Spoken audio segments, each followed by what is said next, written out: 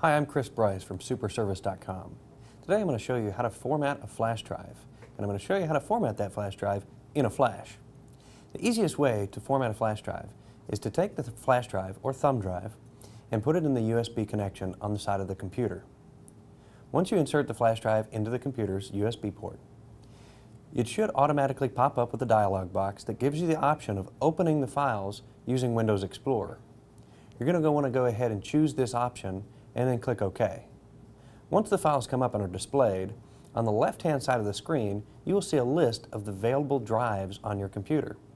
One of those drives will be the flash drive that you had inserted.